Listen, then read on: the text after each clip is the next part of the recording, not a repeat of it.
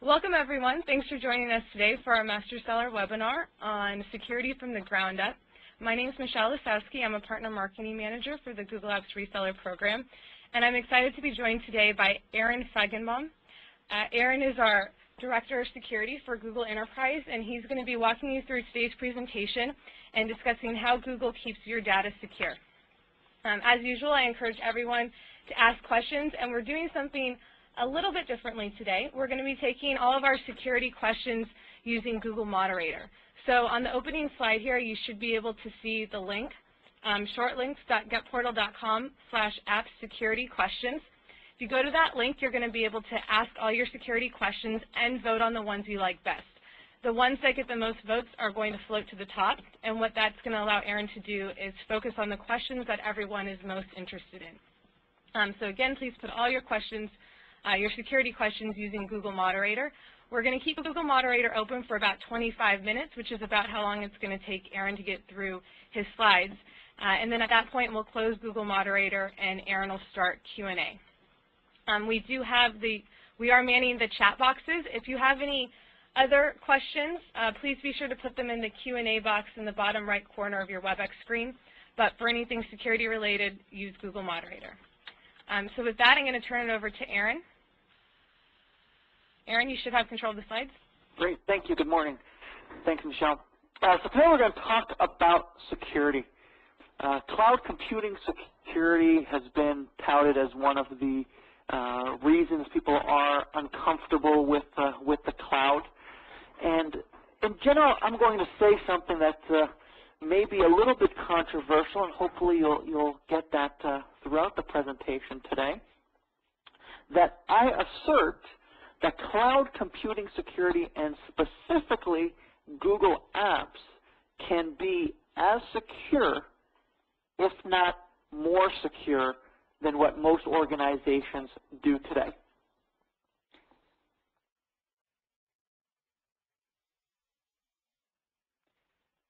So companies basically have two choices where they want to put their data, and combinations of these. So the traditional environment, where it's placed on company servers in your data center, or a data center managed by somebody else, and all the care and feeding for those servers, all the maintenance, the patches, the upgrades, etc., is performed by your organization in the traditional manner that we understand very well today. And this new model, or newer model, the cloud, where it may appear to be a little bit more nebulous, and hopefully we'll take out that nebulousness from where that data is actually stored. And that data, while it may not be on your server, you may not even know which exact server it's on, can be accessed from any time, anywhere, using any internet-connected device. It's really a changing of the mindset. A lot of people are concerned about security, and also a lot of people, when they compare Google Apps security or cloud application security, they're comparing it to 100% secure, a euphoric state. And I assert that there is no 100% secure system, right? And if you talk to some computer scientists and security researchers, they'll tell you that, the only way to get a 100% secure system is to take a computer, put it in a locked room with no wires in or out, and even then some of the technologies have access to that machine. But I think it is much better than what we're doing today in the traditional world.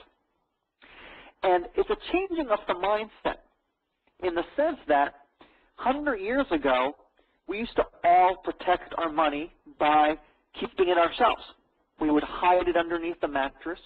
We would come home every night and make sure that that money was still there, and that gave us the sense of security.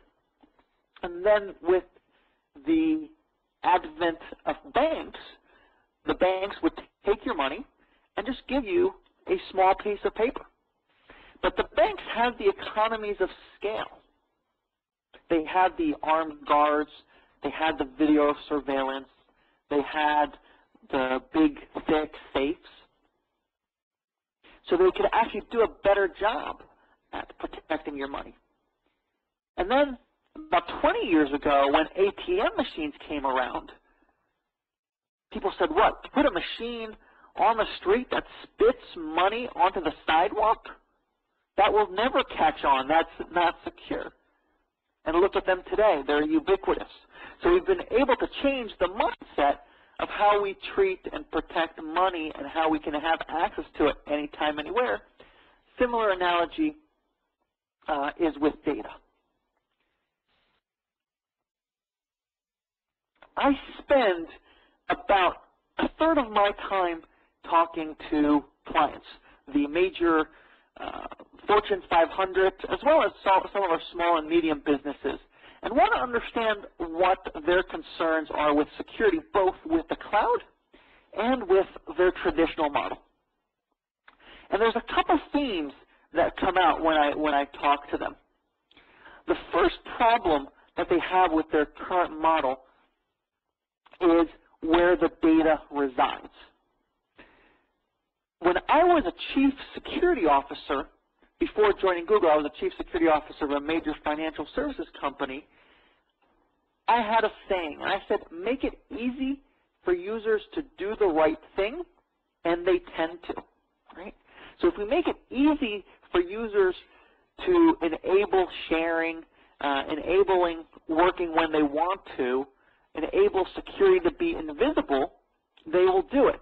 But if we put extra steps in front of them that they have to do, click on some extra buttons, go through some additional processes, most time they will circumvent that.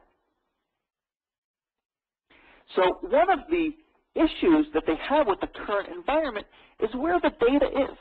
Users want to work anytime they want to, from any place they want. And what that means is a lot of the data in the traditional environment is sitting on laptops and PC. According to some of the statistics, 60% of corporate data is residing on PCs that are unprotected or laptops. 1 out of every 10 laptops will be lost or stolen within 12 months of purchase. There were over 2 million laptops lost or stolen in the United States in 2008 alone.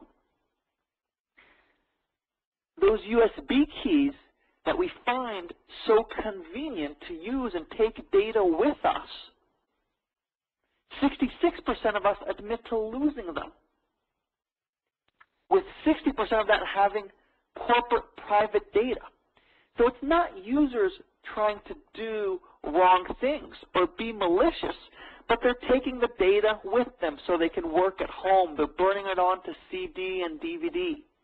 And once they've done that, the corporation's lost all control of that data. I can open up the newspaper in the United States almost every day and find an example of a name brand organization that has had such a silly security incident happen and become highly publicized. Somebody took data, put it on their home PC, their house was broken into, or they put data on a DVD and left it in their car. If you put that data in the cloud, you can access it anytime, anywhere, without it having to reside on your PC, on a USB key, on a laptop. It's obvious to you now that I'm delivering this presentation to you from the cloud because you're all on WebEx, but this presentation actually was never stored on my laptop. I created this presentation. I shared the link with it in Google Apps to our PR folks and our legal folks and our marketing folks. They reviewed, made some comments. I then shared it with Michelle. I am accessing it today from a different PC than the one I created it with. And I'll probably access it tomorrow from a completely different PC. Again, all from anytime, anywhere, without it residing anyplace.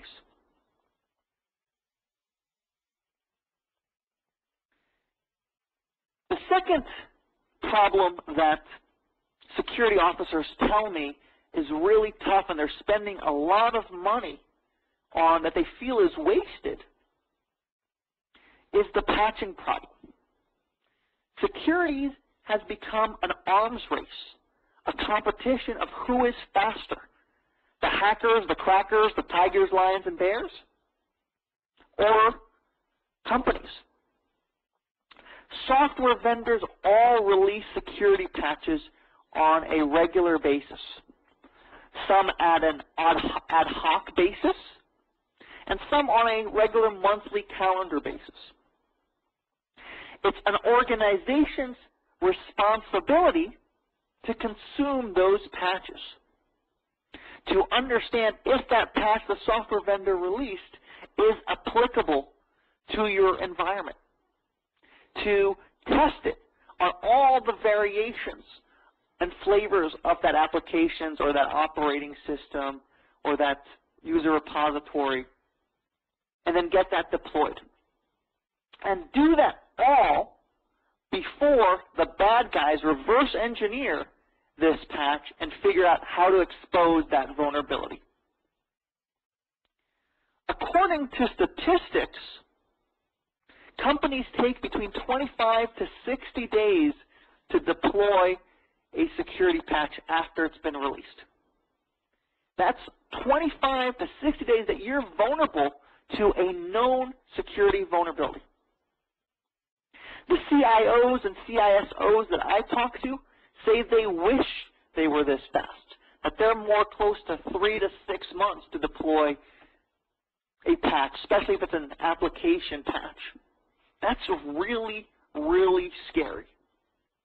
And while you're working on deploying these patches, the bad guys are also not only trying to expose and use these vulnerabilities that are known, but find new vulnerabilities that haven't been patched. This problem completely goes away when you move into the cloud, because you have no more servers to patch. Now, what you can say is this becomes the cloud provider's problem, right? Because now the cloud provider has servers that my data is sitting on, and how do I know that I'm just not giving this problem over to them? And how do I know that they're doing a good job at that? And let's start talking about that.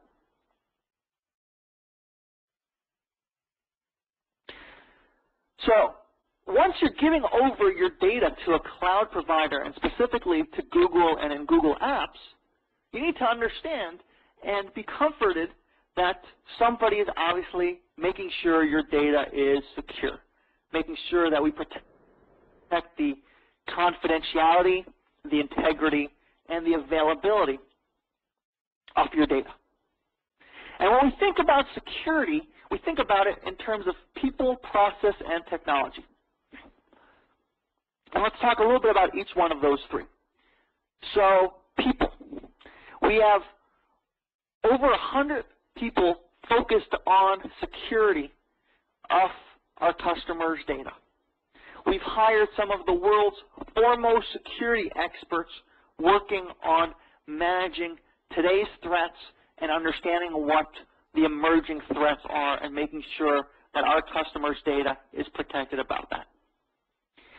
People that have done very interesting research and released those research to the world about malware or browser security. And if you haven't read the browser security handbook that we released, I guess about 6 months ago, I recommend reading that. It's a good read as well. Every Googler goes through security training so they understand their responsibilities around securing customer data. Security and privacy of our customers' data is paramount to our success, so much that we've put it in our code of conduct, which is publicly available on the web for anybody to read. So if you're interested, go and just Google search Google Code of Conduct, and you can see how security is part of that.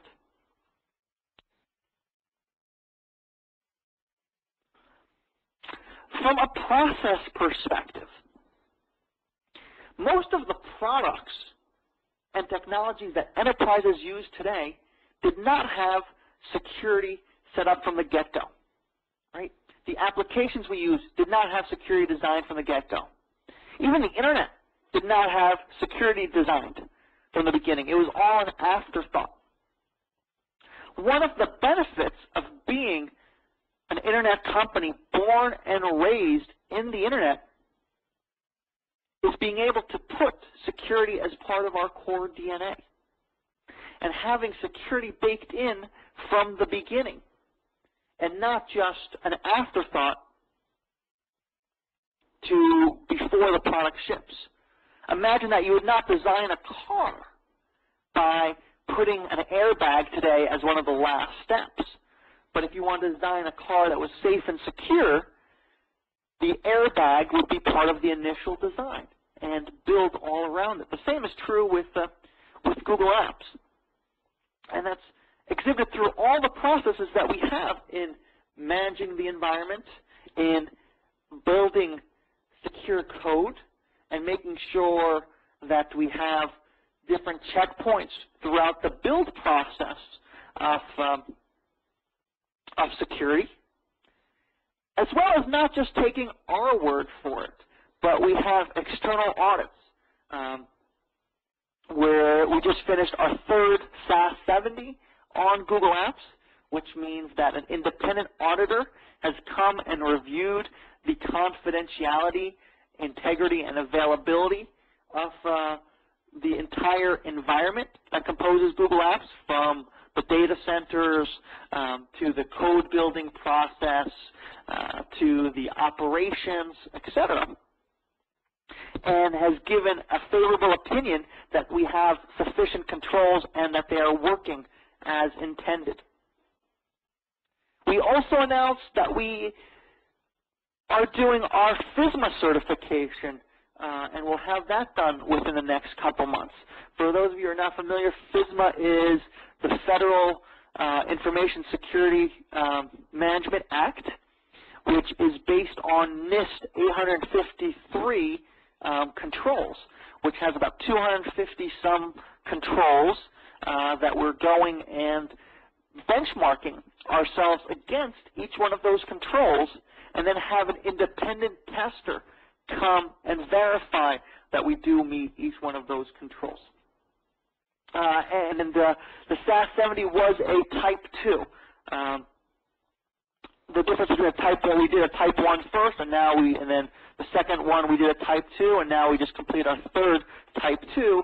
The Type 2 means that they're functioning effectively over a duration of time and not just at a point of time.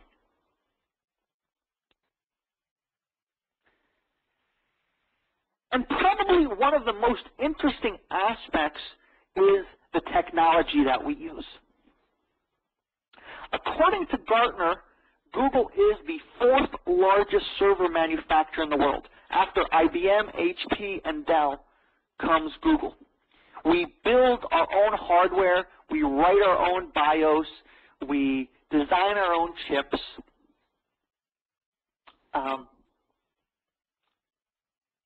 It's on a heavily modified Linux-based operating system that's been modified and tailored to meet our needs. And this gives us a tremendous benefit from a security perspective. You see the snowflakes on here because of the homogeneity, as opposed to the traditional environment where everything is unique and every different server is slightly different in most traditional environments.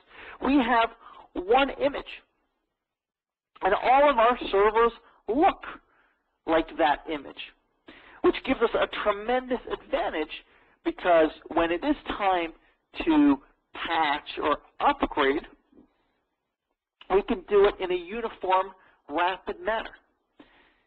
It also offers great advantages in troubleshooting because you have now just one image that you have to manage and can tell what's going on in your environment. Also, our data centers are very unique.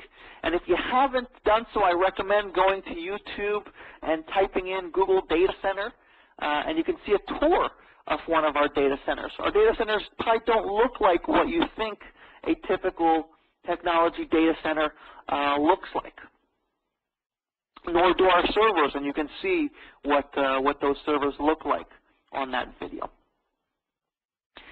One of the other tremendous benefits that we have is replication. So we replicate customers' data multiple times, both within a single data center and in multiple data centers. This means that we can have zero scheduled downtime. So most organizations in a traditional environment have to schedule some kind of monthly downtime at least, right, to update patches, to do server maintenance, etc. Because we are serving and have real-time replication across multiple data centers, we can provide our users with high availability because we can take an entire data center offline and serve users from their secondary data center without them even knowing that we're doing maintenance on their primary data center. And as you guys know, we have an SLA for Google Apps of 99.9%, and we aspire to much higher than that. Also, the way we store data is very different than the traditional environment. And I'll talk a little bit about that. If you want more details, again, go onto the web and download the GFS white paper, the Google File System white paper. In the traditional environment, and I'll pick on mail, for example, if I was using a mail server, all of my mail would be sitting on that mail server. And Michelle, because she works with me, her mail would probably be sitting next to my mail on that same mail server. And if we needed to, we would replicate that for redundancy or availability perspective. As opposed to doing that, we've taken a very, very different approach. We've chunked out users' data. So as opposed to having a single server that's dedicated to you that all your mail sits on, your data is now chunked into small pieces and spread across our environment. And each one of those chunks is replicated multiple times. Multiple times, again, within a single data center, and then multiple times in a secondary data center. That means my chunk is now not sitting next to Michelle's chunk anymore. Michelle's chunks are sitting someplace else, which are sitting next to other enterprise customers, which are sitting next to consumer users, and is also sitting next to even Google's own email, because we rely on this system to run our business as well. This means an attack is a lot harder, because now trying to find a specific user's server is like trying to find a needle in a haystack. Trying to understand which server has a chunk among many, many servers is much difficult. And trying to find an entire user's inbox becomes practically impossible. It's almost like trying to find a needle that's been chopped up into lots of pieces and buried in a haystack. The other part that we take very serious is media disposal and our disk management process. So each one of our disks is assigned a barcode. very similar to what you'd find in a store. And we scan each one of those barcodes, so we know where each disk is at any given point in time. I know who put it there, when it was put there, when it was removed, etc. From a network perspective, we have a really tight control of our perimeter using concepts like default deny and defense in depth to ensure the security of our environment. So again, just a little tidbit about the technology that we use to protect our customers' data. One of the tough questions, and probably one of the really tough questions I get, is, so who can read my data? In the typical environment, where it's stored on my premise in the traditional world, companies kind of have a good understanding, or they think they have a good understanding who can do that. They know who their admins are. They've hired them. So they feel, right or wrongfully so, that they know who can read their data. When going into a cloud and Google Apps, some companies feel a little more insecure about that, and they need to understand who can read their data. Again, it is our policy for Google Apps that customers' data belongs to their customer. It is not Google's data, and we will only access that data as needed to provide the services or troubleshoot for those users. In any environment, you have to trust, and this is in the traditional world, in a cloud world, in outsourcing, etc. You have to trust a small set of users or of admins and give them the quote-unquote keys to access users' data. The same is true in a cloud environment, and the same is true in Google Apps. Right?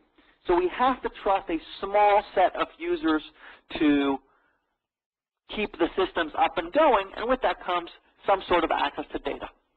It is our policy to limit that access based on roles, right? So we only give that access to very trusted individuals that need that access to do their job.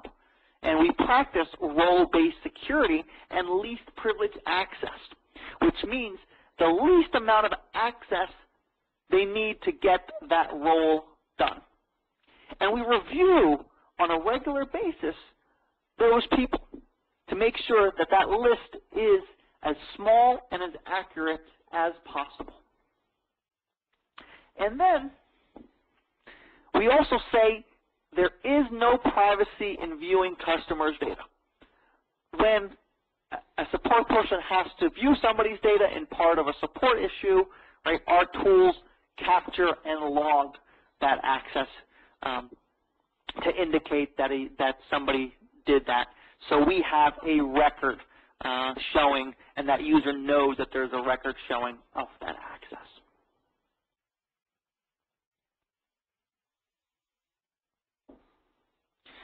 So why should you trust Google? Well, trust is key and paramount to our business. We're an internet company born and raised in the internet, and we work every day to earn the trust of our users to ensure that we're protecting the confidentiality, integrity, and availability of our customers' data. We have a strong history of advocating for user privacy. Our privacy policies are up there for anybody to read. And we store our own data in the same environment with the same controls, and we are users running the same systems the same way customers are that trust us with their data, putting it in Google Apps.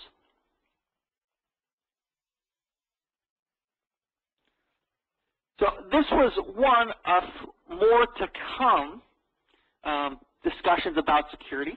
I think you're going to start seeing a lot more conversations, a lot more material coming out from us about security.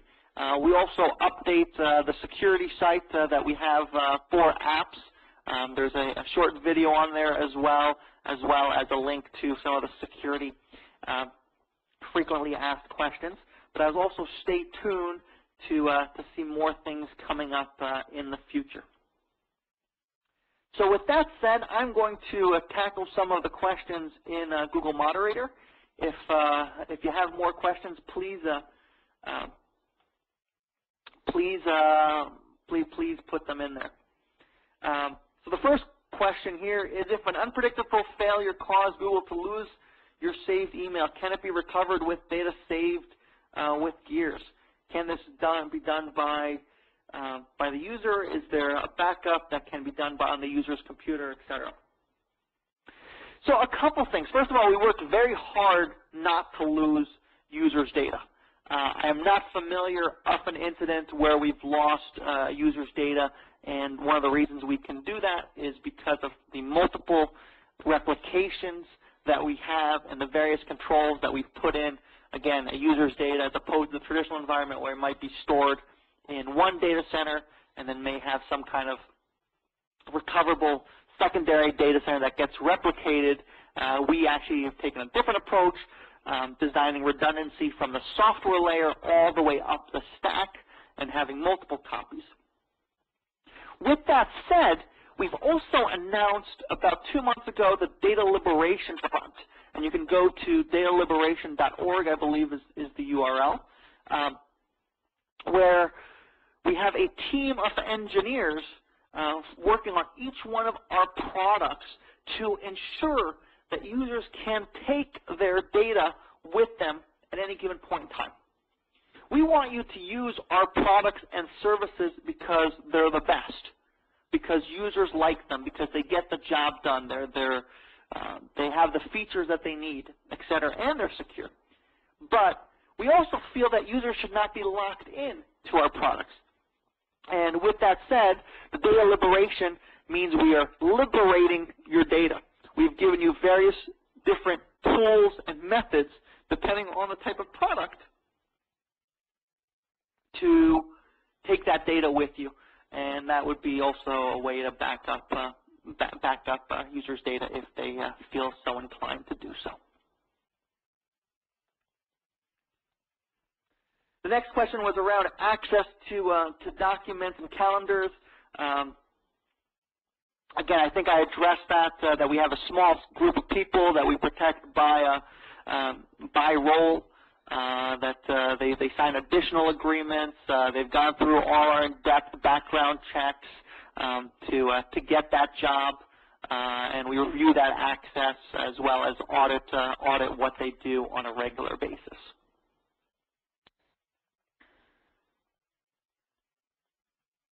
The next question was around government access to information, under what terms. Google is a U.S. company. We are subject to U.S. laws. We're law-abiding. With that said, we have a long history of advocating for users' privacy. And maintaining the integrity of that privacy, of that data. With Google Apps, it's a little different.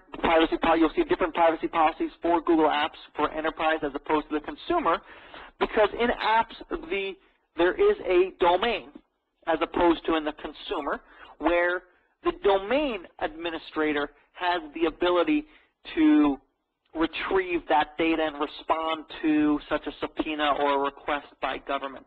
So it is our policy to notify organizations if there is a request, when legally possible, to notify companies that there is a request for their data. And again, that's our public policy. It's stated in a security FAQ. And I don't think there's more I can say about that.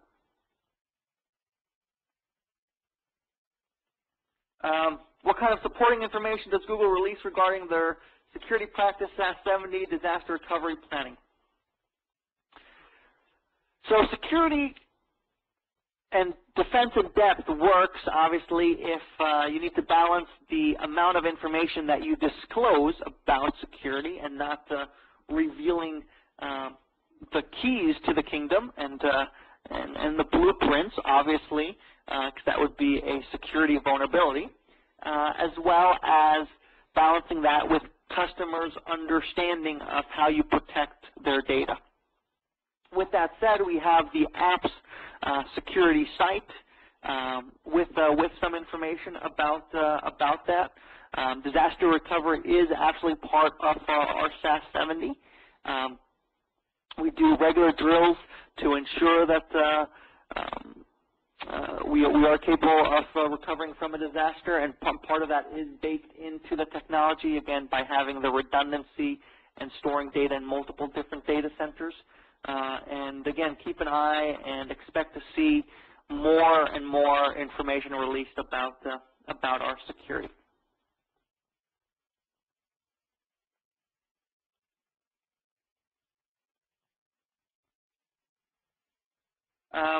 Can an unsecured computer, such as a computer that you don't know or is in a public place, with Google Apps, can you use that without security risk? No. I mean, obviously, if you're using a computer you don't trust, there can be malware on there. There can be things such as keyloggers. I'm not familiar with many technologies around that. If you have something that that captures your keystroke, somebody can grab your password and then use that at a later time. So I think it's just good computer manners to know which computers you're using and be very cautious when you're using things like a kiosk that you may not know what's installed on there.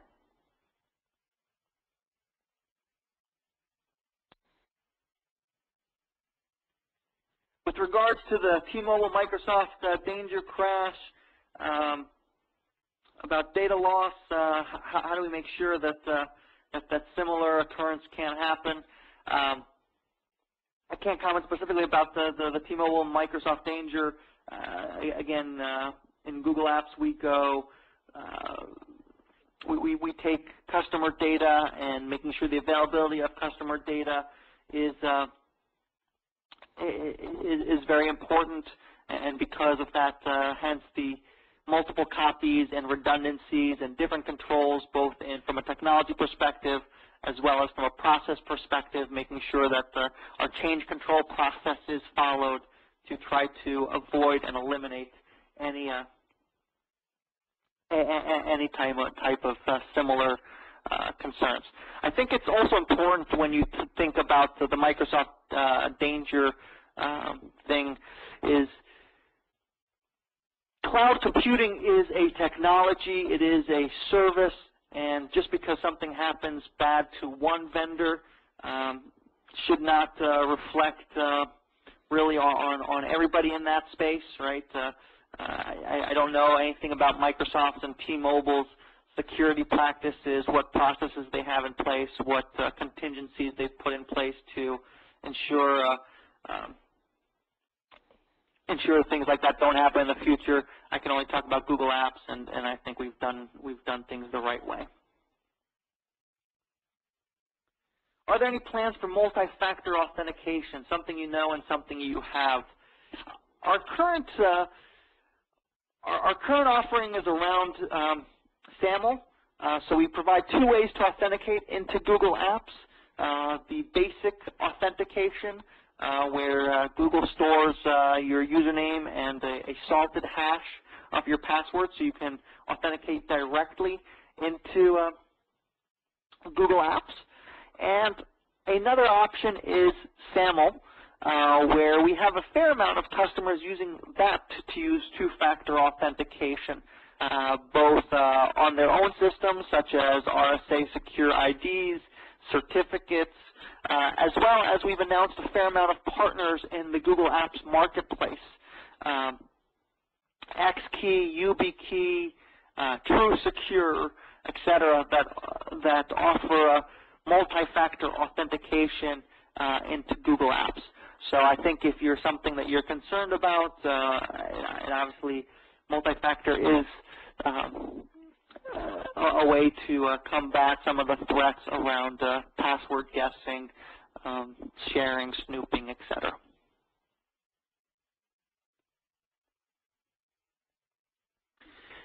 There is talk about Google providing their data center architecture to be installed within the government data center. Can I elaborate on that? I think that's a little inaccurate. What we've announced is building a government cloud separately to house government data.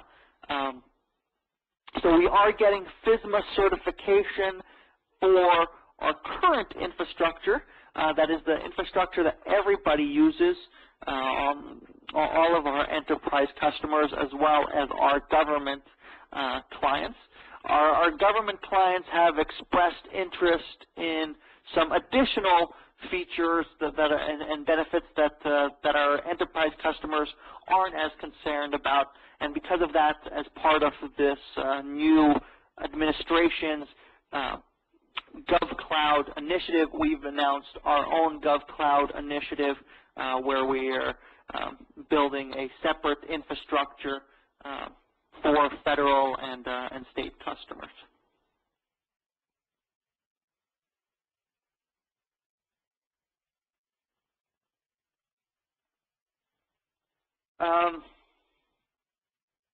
Looking here through the questions, I think we've hit most of these.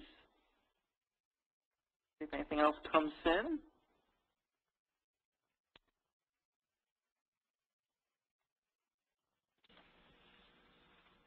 Okay, guys. Well, I appreciate your time. I'll hand it back to Michelle. Again, if there's additional questions, put them on moderator. Check out those links I recommended, and stay tuned for additional information coming in the near future. Even more details about our security in forms of white papers, webcasts, and other materials. Thanks, Aaron. We really appreciate you taking time. I know you're super busy this week. For everyone who is on right now, and for those who missed it, we are going to be posting a recording of the webinar and the presentation on the Solution Provider site by the end of today, and we'll follow up with everyone via email to give you a link to that. You can also continue to access the Google Moderator questions if you just kind of want to reference the questions that Aaron answered. So I think that's it. Thank you again, Aaron. Appreciate you taking the time. Hope everyone has a good rest of the week.